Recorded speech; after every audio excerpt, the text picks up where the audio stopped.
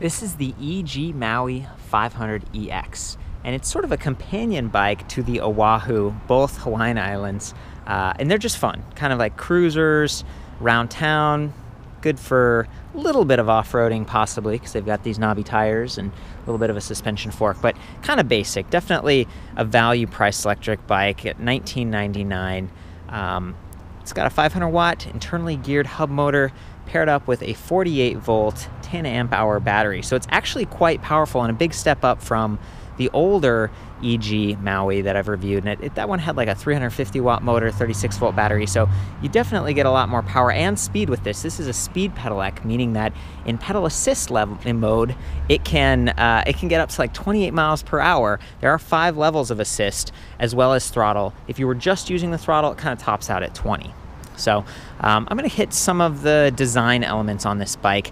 It weighs about 55 pounds, so not super duper light, but considering the more powerful drivetrain, that's not bad, and the suspension fork. The battery pack itself is like 7 pounds. It is removable, locks to the frame right there, as you can see with this key. You don't have to leave the key in when riding, which is nice, because it's kind of easier to bump if you do. Go ahead and turn it off. This is considered it's kind of a dolphin pack is the industry term, and it's got a nice fuse built in. It's got a battery level indicator right here and a charging port as well as a USB port for powering your portable electronics. Like maybe you carry along an iPod or you're using your screen for GPS. Although I'm not sure, it might be difficult to try to mount the screen because this is already a pretty busy cockpit. So before I get back to that, the ergonomics of this are pretty nice. It is a step-through frame. You can just come up to it and swing your leg through instead of trying to swing it over the back. Sometimes when I've done that with bikes, I'll clip my shin on the rack, and that is no fun. I love that it has a rack. It's got fenders. The fenders they're really nice looking. They're kind of plastic. They've got extra little arm here with a finger adjust, which is nice, and these little mud flaps. Decent quality. As well as that rack, which is standard gauge tubing right here. So if you have those panniers that clip on, that's going to work. And it's even got a little bit of a blocker on the side. So good stuff. Max weight 25 kilograms on that. And then the lights. The lights are independent, meaning you're going to have to use just basic batteries that you buy from the store, maybe rechargeables when they run out. They aren't powered off of this main battery pack, which is too bad because it just means it's extra steps, like pressing the power on and then remembering when you get to your destination to turn them off. Otherwise, that battery is going to wear down pretty quickly. So anyway, that's a quick overview on those elements.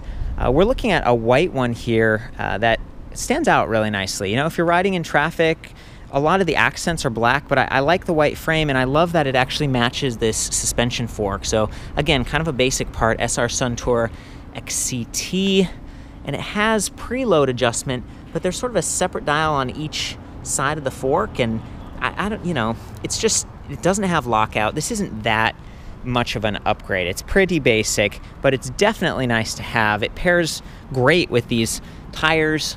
They're like 26 by 2.125, so a little bit fatter, and having those knobs is just going to make this a little bit more of an all-terrain bike if you need it. I mean, I'd probably just end up going around the neighborhood with this, especially at those higher speeds, but it's nice to have a little bit of those creature comforts, including the saddle.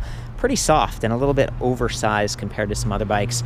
Got these ergonomic stitch grips. They're not as soft as some of the puffy ones I've seen, but they do give you a little bit more to grab onto, which feels nice when you're riding. And even the kind of the handlebars here, they're swept back a little bit, and you've got an adjustable stem so you can bring the handles closer to you, which is really nice. This is about a 16-inch frame. As I sort of measured this seat tube, it's a 24-inch reach, so it's a little bit more compact than the Oahu. And again, with that adjustable stem, you can dial this thing in and be pretty comfortable, and it works great that way. It does have an 8-speed drivetrain, which is great with these trigger shifters.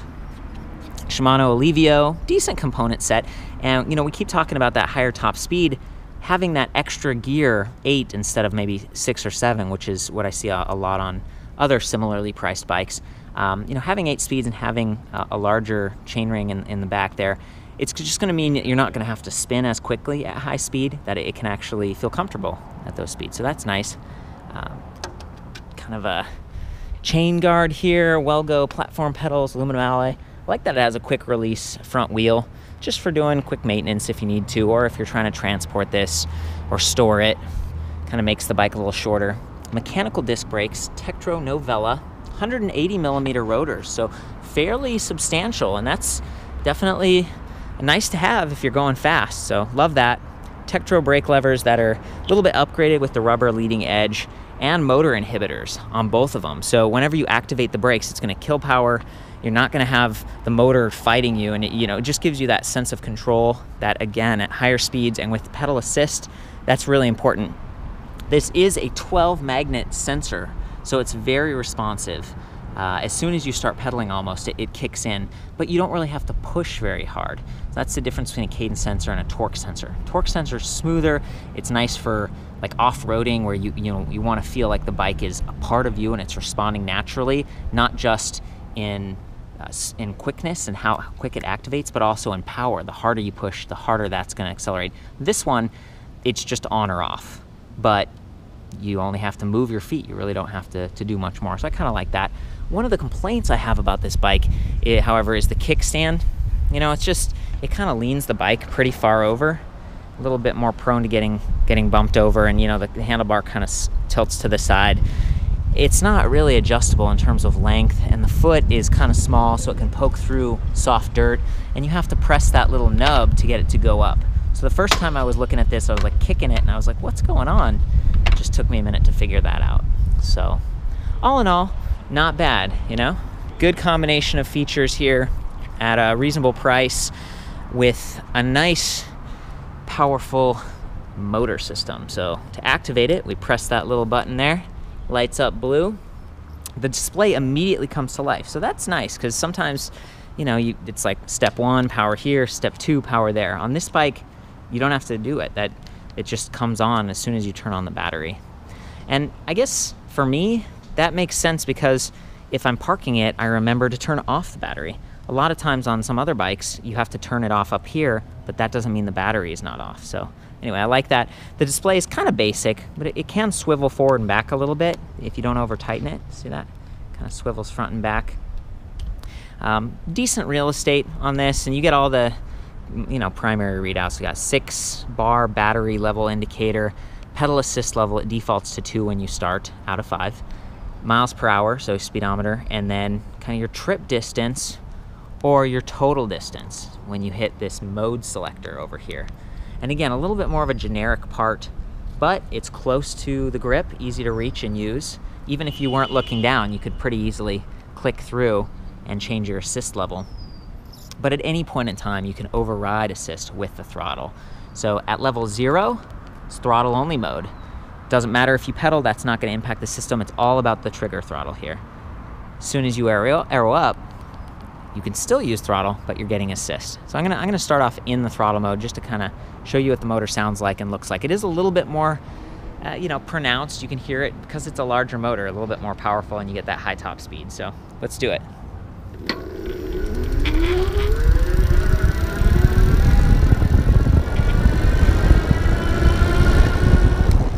Yeah, almost up to 18 miles per hour. Pretty short distance there. So I'm impressed with it. There aren't a lot of hills around here, but I imagine it would perform all right. I'm about 135 pounds, and having that extra power is nice when you're hauling gear around with that rack maybe, or pulling a bike trailer or something like that. Now I'm gonna switch it to pedal assist and take it all the way to 5, just to give you a sense for how quickly it activates. I'm also gonna switch gears. Whoa, that's how quick it activates. Switching gears.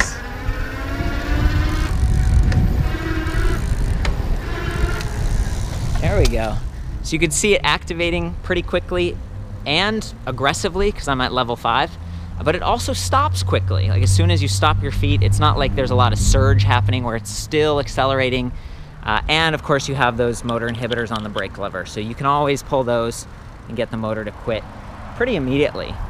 So yeah, I tend to ride more like in level 3. There we go. Just a little bit less jarring.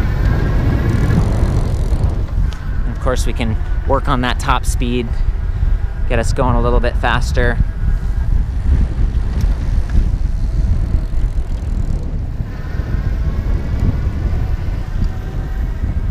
pretty comfortable body position, you know?